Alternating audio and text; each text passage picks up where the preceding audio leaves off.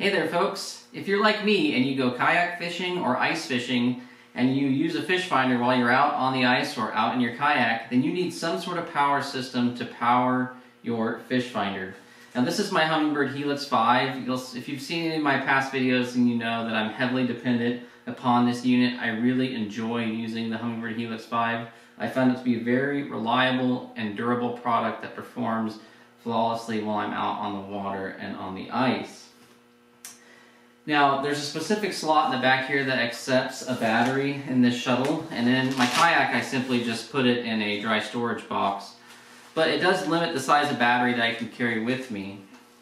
And now there are two primary ways to power your fish finder out there. One is with a sealed lead acid battery, and you'll see this battery here. This is a 12 volt 7 amp hour battery, and it has just the right size to fit in the shuttle of this ice fish finder unit here. However, if you do some shopping, you'll find that a lot of folks out there are upgrading to lithium powered batteries. Now this is the same size battery as the sealed lead acid battery, but it has 10 amp hours, so it's got quite a bit more juice packed in there.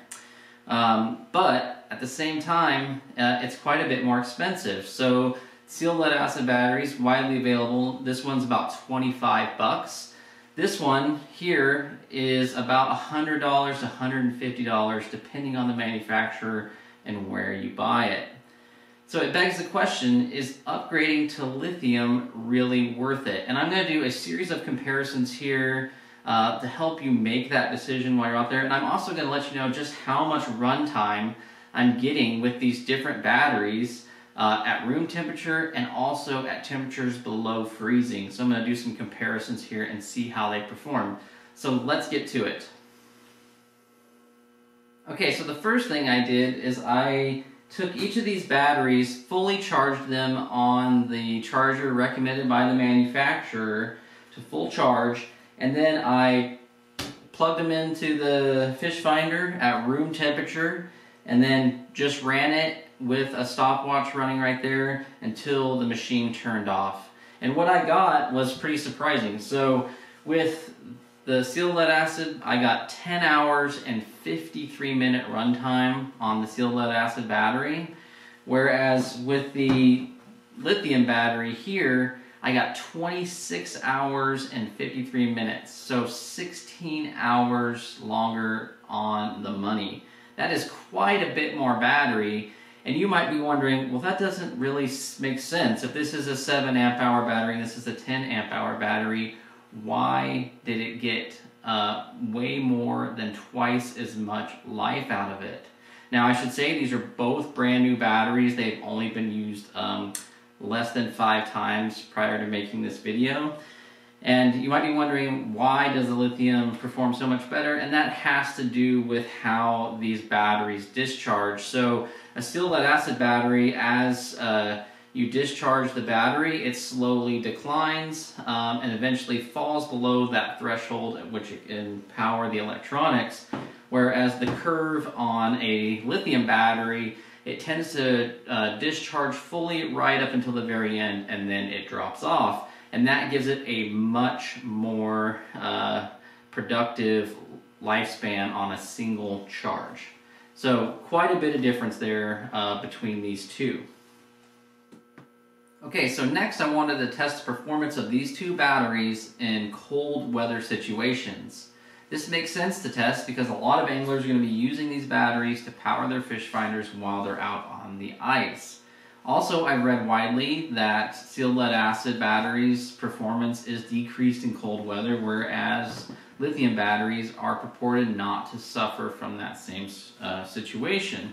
So I wanted to put that to the test and see if that were true. In order to do that, I charged each battery fully, and then I put it in this chest freezer that I'm sitting on right now for 1 full hour, and then connected the power cords down through into the chest freezer to the battery and ran it using the same stopwatch method that I did, testing these batteries' performance at room temperature.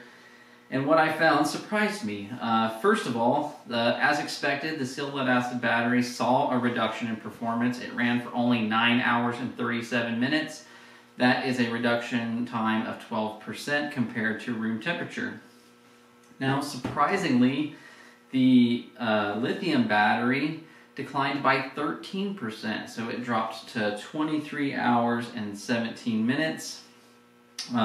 So quite a bit of reduction in time, and surprisingly, given that lithium batteries are purported to perform better in cold weather. So that being said, the two batteries lost just about the same amount of time proportionate to their total runtime at room temperature, with sealed lead acid losing 12, lithium losing 13. That being said, the lithium battery still ran substantially longer overall than the sealed lead acid battery. So one of the things I wanted to compare was the fact that these two batteries are nearly identical in their dimensions, but there's quite a bit of difference in the weight of both of these batteries. So I'm going to go ahead and put the sealed lead acid battery on the scale here, and it weighs about 4.5 pounds. Whereas the lithium battery weighs just shy of 3 pounds. So it's about 1.5 pounds, a little bit more lighter than the sealed lead acid battery, which, you know, may not make a difference when you're kayak fishing, but when you're having to haul your fish finder around by hand and shoveling it around on the ice can make quite a substantial difference when you're carrying it. Okay, so thus far we determined that the sealed lead acid batteries are about 1/4 the cost of lithium batteries, so about 25 bucks versus 100.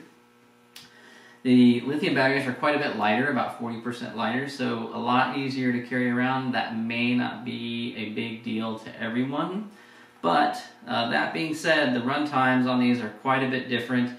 You're going to get more than double the run time out of the lithium batteries versus the sealed lead acid batteries. But you still might be wondering, well, if I'm only getting twice the runtime, or a little more than twice the runtime, but I'm paying 4 times more for the lithium, is it really worth it upgrading from sealed lead acid to lithium? And there's one thing that I can't test that the manufacturers claim, and if it's even remotely true, it will basically convince you that it's probably worth upgrading to the lithium, and that is the lifespan of these batteries is quite a bit different. So the sealed lead acid batteries are rated for about 400 total cycles. That is charge, depleted, 400 times over before the battery is officially dead, whereas a lithium battery is reported to be able to do that up to 2,000 times. So even if they're off by 50% of that, this is still quite a bit more battery than you'll get with the sealed lead acid. Now, that being aside, would I personally choose to upgrade to lithium? And the answer for me is yes, and that simply is because of logistics. If I can go out on multi-day trips and not have to worry about charging my battery because I have a lithium power battery, that's going to make it a lot easier for me to plan my trip. I don't have to worry about pulling out the fish finder at the end of the day and charging the battery, because I know I'm going to get 27 hours, 24 hours if it's really cold out of my lithium battery versus my sealed lead acid battery, which is barely going to get me through one day at a time. I will put links to both of these batteries below, as well as links to these various videos related to my Helix 5 unit and using it out on the ice and on the water. If you have any questions about these products or these batteries, just let me know in the comments below, and be sure and hit that like and subscribe button. It really helps me out to know that you guys are enjoying the content that I'm producing and it's helping you out. Otherwise, I hope you have a good one. Get out there, catch lots of fish, and make sure your fish finder doesn't go belly up on you because you run out of power. All right, take care, guys. See you later.